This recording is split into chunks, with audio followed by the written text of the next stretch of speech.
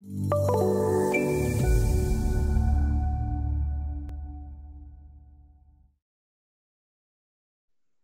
Update 9, we are introducing the concept of compound slabs.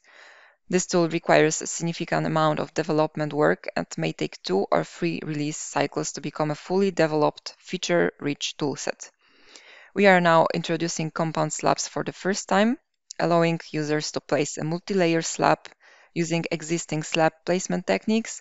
Going forward, all slabs will be the same element type regardless of whether they have one layer or multiple layers, and users will not need to upgrade or replace legacy elements. That will be all done in the background automatically. We have created new dialog boxes to control the layers within a compound slab and to control various edge conditions options. We have also provided a toolset that gives user control over the nature of any penetration that might need to interact with the slab. In this video, we show one way that we can create a compound slab definition.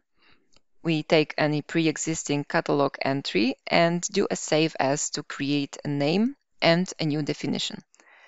Once created, we can then load the slab settings dialog box that gives us the ability to add, remove, or modify individual layers within the definition, as well as assigning family and part definitions to the layers for resymbolization purposes.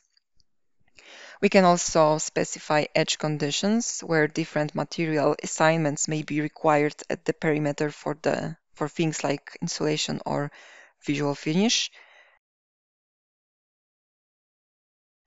And we also provide new options for penetrations, giving the user the ability to control the depth and direction of a penetration,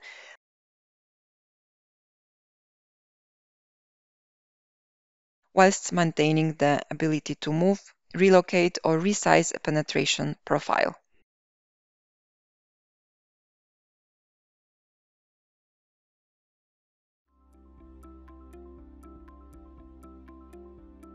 If you found this video helpful, please give it a like. If you want to see more such series, consider subscribing to our channel. Thank you, and see you next time.